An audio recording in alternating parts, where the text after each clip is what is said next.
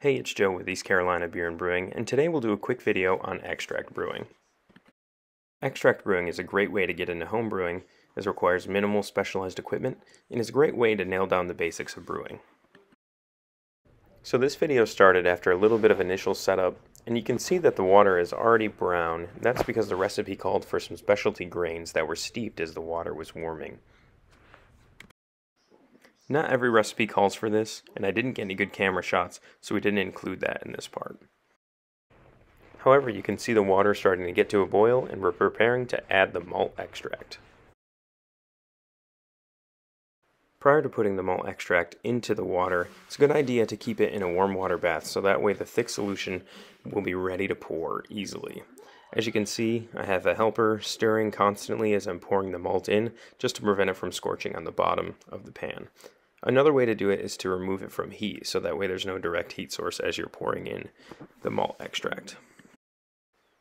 Make sure to get every bit of the malt extract out of the container, otherwise you might not meet your original gravity. You can see we've added it all in and brought it up to a nice boil, just giving it a little stir. As your water comes back up to a boil after you put the malt extract in, it's a good idea to keep an eye on it, as it's prone to boil over at this stage. We sped things up a little bit, but we're getting ready for the first hop addition now.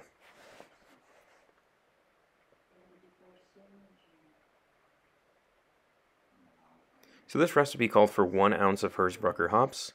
We're making a pumpkin Hefeweizen. So this is the 1 hour boil, so it's the 60-minute hop addition. So we're adding an ounce of Hersbrucker.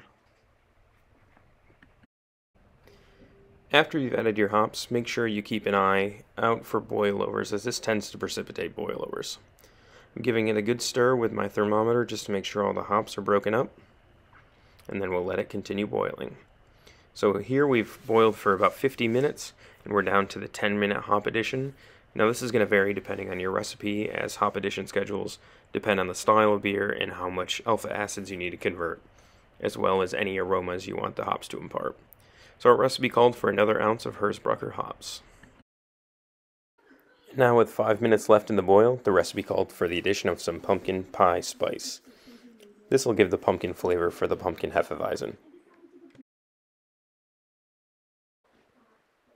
So now we're adding in the pumpkin pie spice, and after this there'll be about 5 minutes left in the boil. After adding the pumpkin pie spice, we're going to go ahead and put the wort chiller into the wort. Adding it to the boiling wort will help sanitize the copper wort chiller. A wort chiller isn't necessary to cool the wort, but it just helps do things a lot faster. Cooling the wort as quickly as possible helps any proteins coagulate out and help you get clearer beer. If you don't have a wort chiller, just make an ice bath in the sink and go ahead and put the kettle in there, so that way you can cool it as rapidly as possible. Stirring with a big sanitized metal spoon also helps cool the wort.